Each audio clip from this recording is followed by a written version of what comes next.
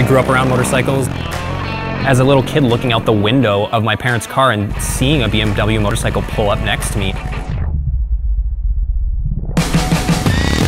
seeing the engine and hearing it stuck instantly. They said there's a top secret bike, I would be the first one to ride it. I was in instantly. This is an experience that not many people get.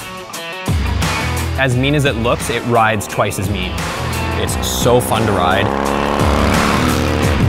Like endless power.